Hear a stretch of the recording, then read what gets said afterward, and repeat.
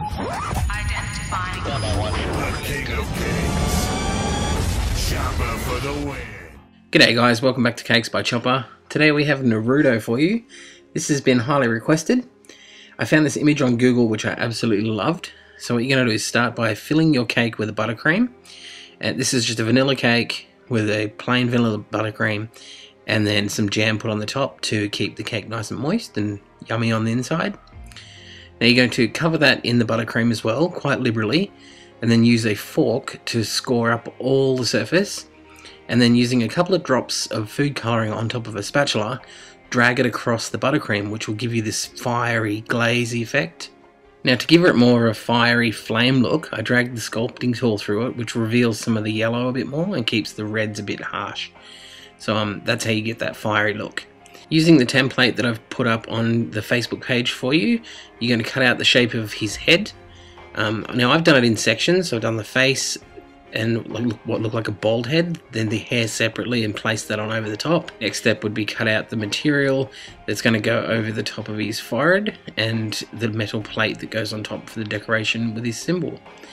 For the symbol I used the fondant and some silver shimmer dust.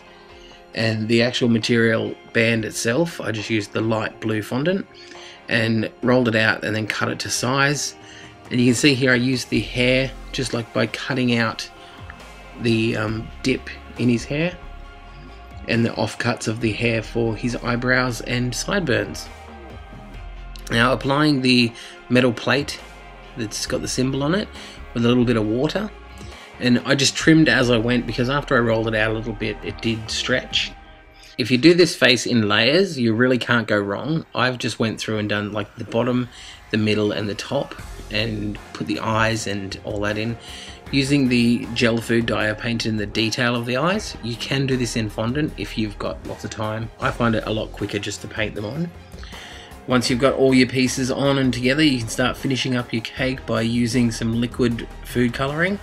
Just go around, trace around all the pieces that you want to emphasize. Paint on his nose, his lips and his chin. The detailing for his ears and the whiskers. I think they're whiskers, don't get angry at me if they're not. And then I used some yellow food dye to give his hair some highlights and lowlights. And then you can see here I used a fine brush to give the material bend on his head a lot of shadowing and creased effect.